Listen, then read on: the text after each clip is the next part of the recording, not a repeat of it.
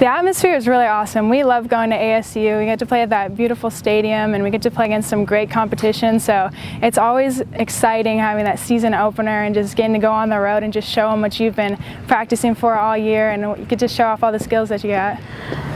The environment is definitely something different than playing here. Obviously playing at ASU Stadium, it's a bigger stadium, there's a lot of fans there, and ASU always has a lot of support from their fans, but it's an incredible experience. It makes you feel like you're playing just in a whole different world, and it's kind of cool just playing the sport you love out there on like a big field and with a lot of fans and being on TV, and it's just an awesome feeling.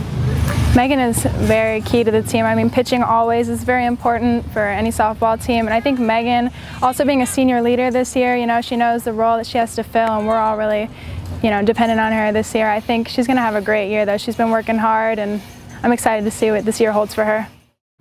Olivia is definitely a role player, and she comes up in those clutch situations, and she'll come up with a hit up the middle, and she'll do the job for us. And then in the outfield, she's an incredible player, and I know that she'll always have my back, and she's directly behind me, so it's kind of cool having a senior right behind you on the field and just doing her thing out there and diving for balls and making some great plays. I think it's whether she's leading off an inning for us, whether she's in an RBI situation, whether she needs to hit behind a runner, move a runner. I think it's just situational stuff, but O's phenomenal. I think it's just building upon her strengths is going to be the key for her this year. As a senior on the field, you're playing with 18-year-olds who've never been to college before. You have to kind of take on this leadership position where you're taking them under your wing and you just show them the ropes and hope that you can ease their freshman year a little bit or their sophomore year, junior year, and just kind of lead them whatever way you can. Our team goals this year are to win the WCC. That's been a goal for the past 4 years, at least when I've been here, and we've been working hard every single day out here, and I'm just excited to just play really well this season and play on the mound and have my defense behind me, and our hitters are doing really well this season, so I'm excited.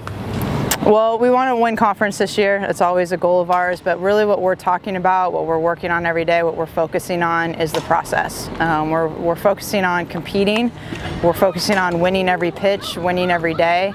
We're focusing on having quality at-bats rather than our batting average. So I think those process goals lead to W's. I think those process goals leads to championships.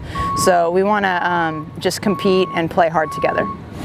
Team goals, always number one is to win WCC. This year we have a saying which is win the day, and I think that's definitely what we're going to carry into this opening weekend and the next weekend. We're just coming out every day and we're trying to compete and just win that day no matter who we're playing against. It's going to be a tough challenge. We've got a good field out there and a lot of worthy opponents, so we're going to have to play hard, but I think we'll be successful. We're excited to get on the road tomorrow and just get out there on the field and do exactly that, just start competing and getting after it.